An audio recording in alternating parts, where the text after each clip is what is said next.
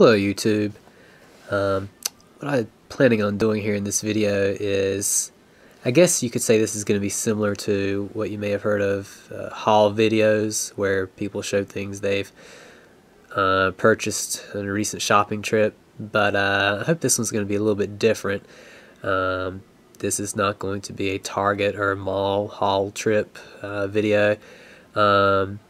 Just came back from the Renaissance Fair last weekend and just wanted to show a few things that we picked up from there, my wife and I, and just to sort of promote these vendors that work really hard every year out these Renaissance fairs. They typically travel around the country, so it's kind of a lifestyle for them, really.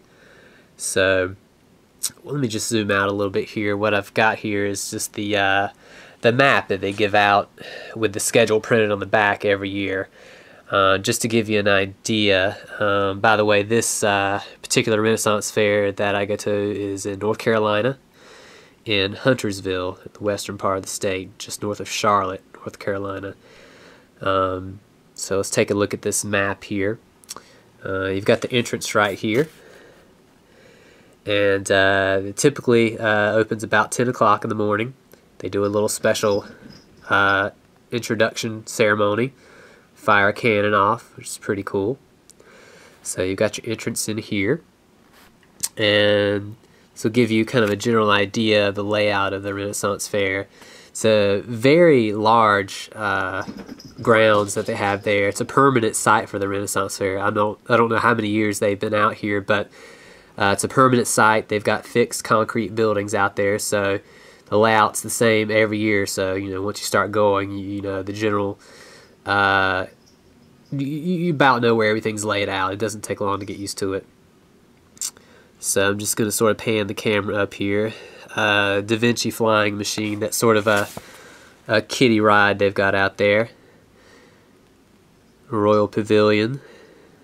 Minstrel's Roost. We like to hang out there a lot and hear the live music that they have. Here's one of the show stages here, the Palace Stage. They've got a lot of other attractions like games and whatnot, knife throwing, and this Jacob's Ladder is a little game they have out there. There's another one of the performance stages they have. Voyage to the New World, I believe that's another one of the kid rides out there. The Green Man, yes, they've got this guy out there every year on a huge tree costume. Very neat to see. The kids usually get a kick out of that, but so do the adults. You can watch glass blowers at work, which is always very cool. And they've got adult beverages at several of the vendors. And yes, of course, what Renaissance Fair would be complete without the joust tournament? Again, there's another one of the performance stages. They have a lot of good regular performances out there. They usually have a lot of the same performers every year. Yes, they actually have camel rides.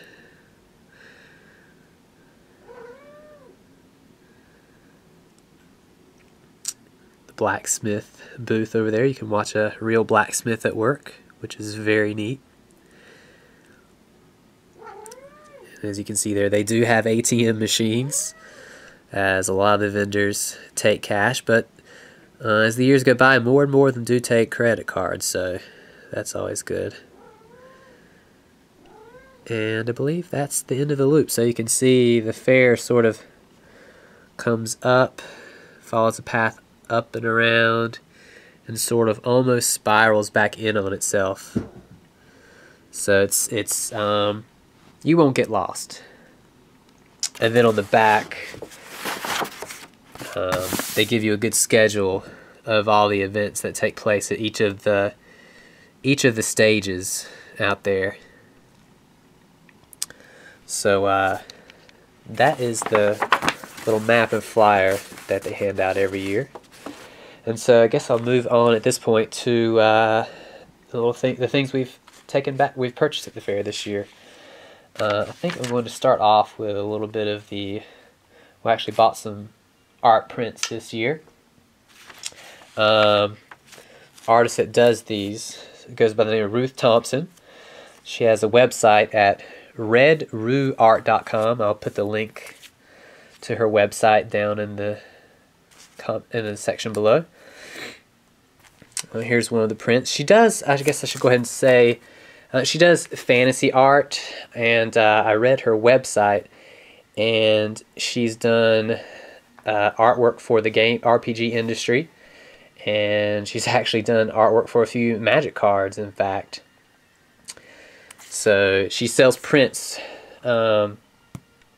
starting off smaller size than even this.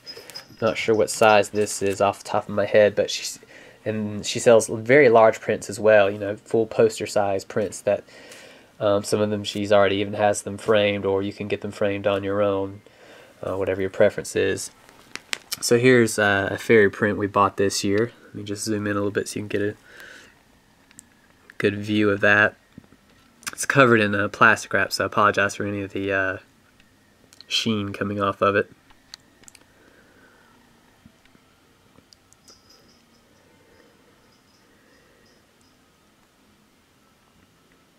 And yes, it is a nude fairy, but what do fairies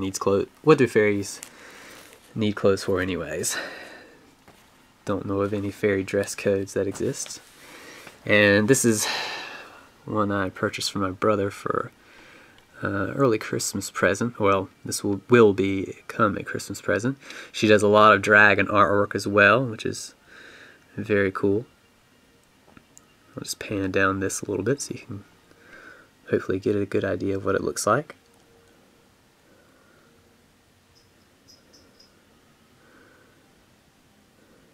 You can see it's got a cardboard frame right now, and you can either, you know, buy a frame from this at your local Target or somewhere like that to get a cheap frame, or get a nice frame depending on your taste, or you could actually just leave it in the cardboard frame and just you know, sort of put something like a double-sided tape or a Velcro or something on the back and just stick it on your wall. Then I've got one more thing that we purchased from this booth, and this is for myself. And she sells t-shirts as well. And this is a dragon covered t-shirt. I'm not sure what the name of this piece is, but let's see if I can pan down that and try not to see if we can get a little bit better lighting on that.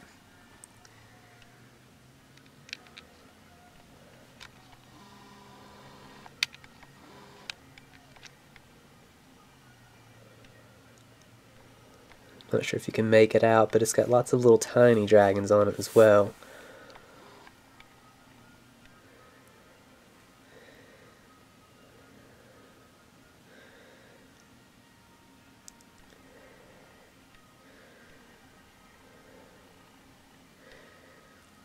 And what you'll probably want to do with a shirt like this, you can tell the kind of printing they've done on it. As long as you turn this sort of shirt inside out before you wash it, I'm sure I'm hoping the printing is going to last a good while on it. And she's even got her signature down there at the bottom. So I thought that was pretty cool. So next up, one of the booths we visit every year, my wife really likes, is called Bronze Jewelers. And what they make a lot of other items as well, but the main thing my wife likes that they produce are these metal hair sticks. And this is a new one she got this year. They've got tons of designs, and once again I'll put their website below. So this has sort of a unique spiral look. They had another one that was similar to this, but it had a tighter spiral and had like an orb enclosed in the spiral. And the great thing about these is that you can bend them, so in case you need to space this out more, or do whatever you need to do to get it to work with your type of hair, whether it's thin or thick or whatnot. And what they'll also do is they actually offered to clip this short for my wife in case it didn't work out, but she said that this would probably work for her. And you can see the ends. Let's see if I can get the autofocus to work here. The ends are rounded off there so they don't snag on your hair. So yeah, my wife is building up a collection of these very nice handcrafted hair pieces. You can see where that's rounded off at that end too. And again, that's Bronze Jewelers, and it's the name of that vendor. Next up, I've got a pottery item here. This is from Aberson Pottery. Now apparently they're relatively new to the Renaissance Fair. Apparently they've been out there about 2 or 3 years.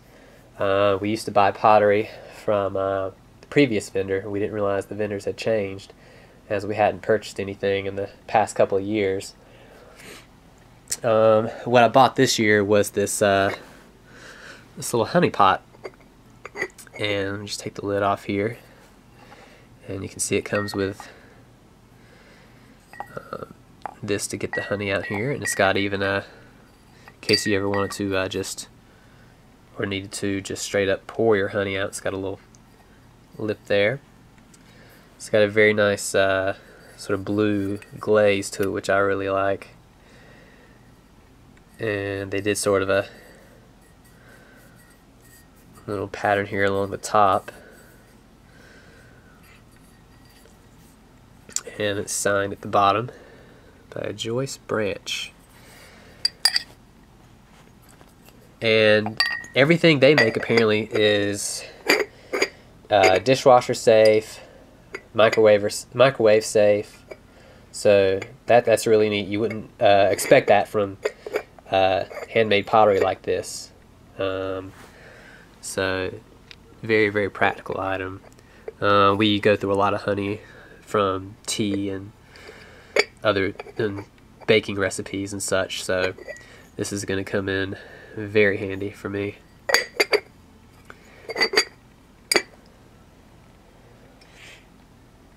And I've got one more item, but I just realized I need to go get it. Okay, I'm back. Next item I've got here is it's pretty neat. This is actually going to be a gift for mother-in-law. This is called a mangonel, and I'm sure I'm not pronouncing that right, but this is from a vendor at the fair. Siege the Day, and they make miniature, I don't know if I call it replica, but siege machinery. They make catapults, trebuchets, all sorts of things, from really little ones like this to pretty large ones. You can look at their website and check out they've got pictures of all the models that they have. And it's pretty cool at the Ren Fair.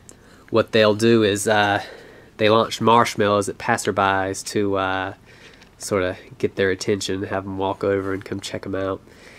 And this one, the way this one works is, the way attention is applied to this is through torsion.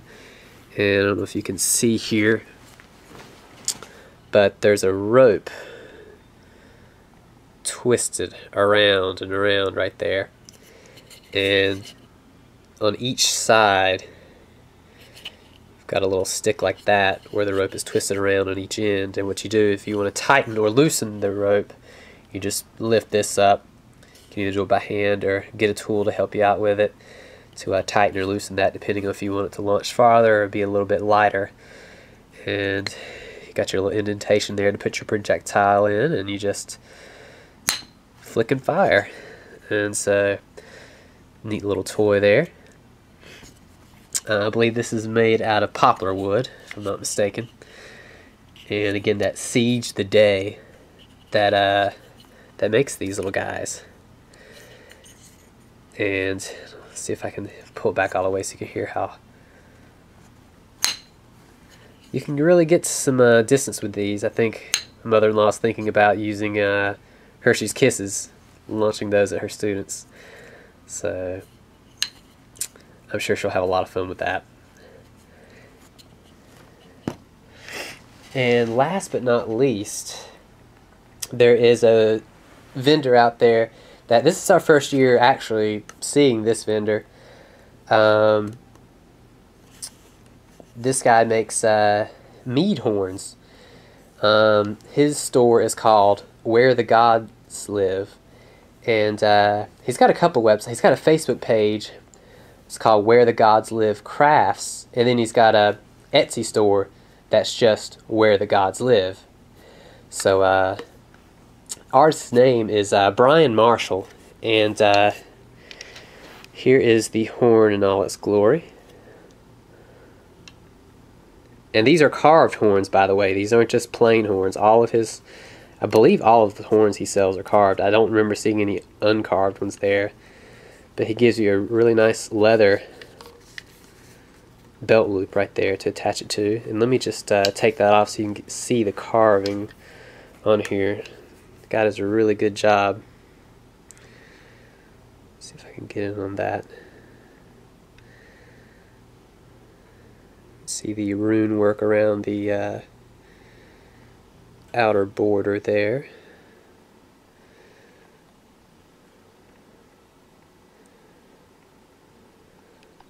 The trefoil in the middle.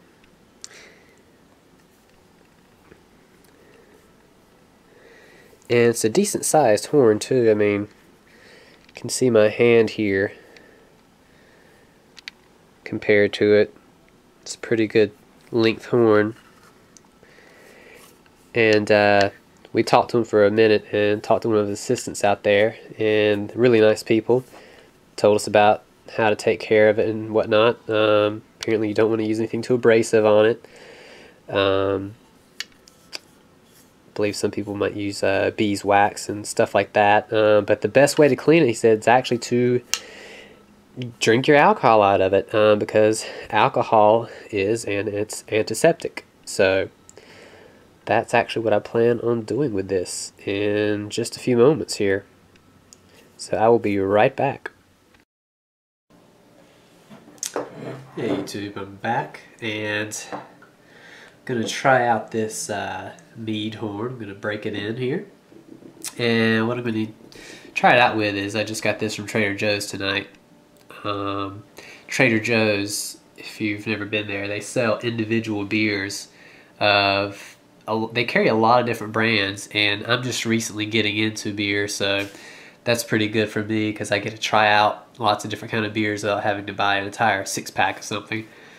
What I've got here is called Old Rasputin Russian Imperial Stout. So the guy at the store said this was one of his favorites, so we'll see.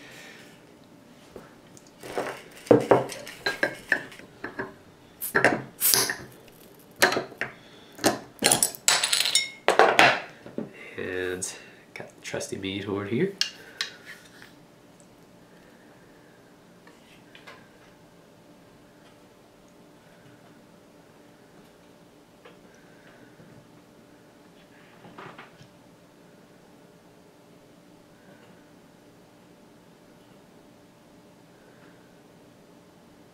Okay, I think that'll do. Don't think I got too much of a head on it. Bottoms up. Oh, and by the way, I believe you're supposed to drink a mead horn with the tip pointing towards you, if I'm not mistaken.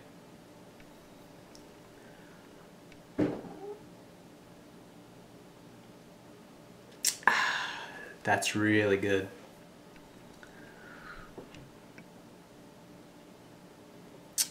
Well, I believe that'll be it. So again, I'll have the links for all the vendors below. Check them out. A lot of them take online orders, and I'm sure they'd be glad for your support. And apparently I have a cat that wants to get drunk with me. That'll be fun. Have a good night.